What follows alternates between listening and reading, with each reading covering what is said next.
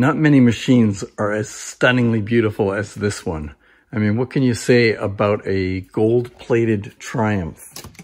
Let's open the lid here and take a look. Look at that thing. Absolutely gorgeous. And the cabinet is mahogany with gold-plated fixtures. What amazes me about this one is that the bed plates on these machines are cast iron. And if you see one when it's been stripped down, or even if you take a good look at one that's got its original finish on it, you'll notice that there's a lot of pits in it and it's not very even. And with gold plating, you have to actually get it shiny like it looks now when it is in its state before you put any plating on it. So someone had to really work hard to get this thing just about perfect before they even consider plating it.